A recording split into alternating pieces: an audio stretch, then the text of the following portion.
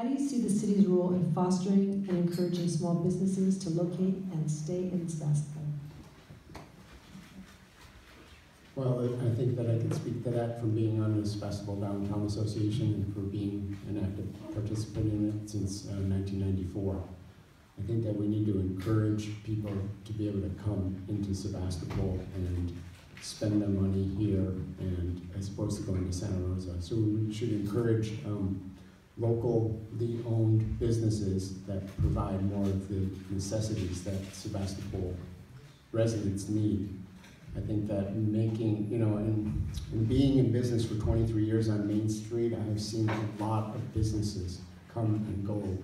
So it's not easy to maintain a retail business in Sebastopol. So the answer, it's a complex problem, so it has to be solved on in many different directions.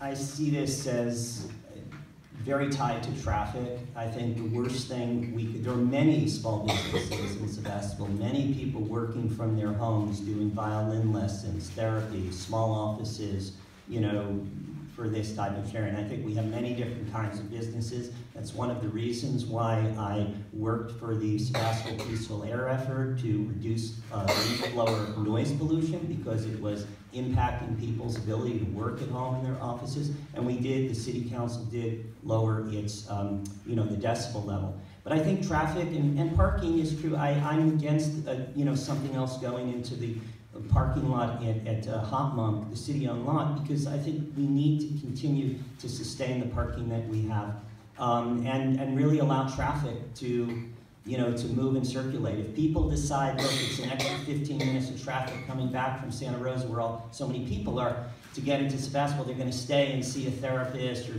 go to a store there, or go to a farmer's market there, and that would be terrible. So, traffic and and allowing people to move easily.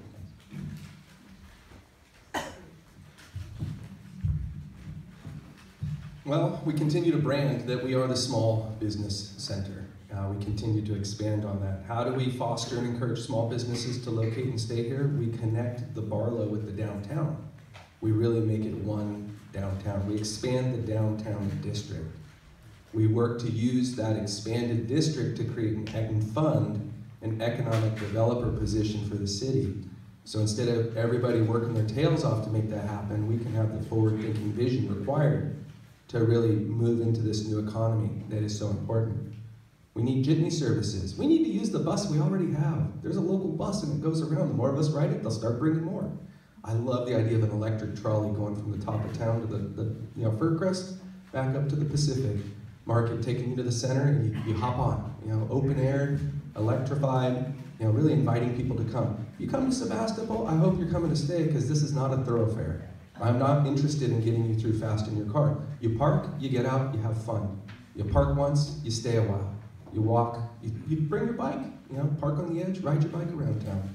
That's what we do for small businesses. We stand up for them, and we build the local sustainable infrastructure to support them. Thank you.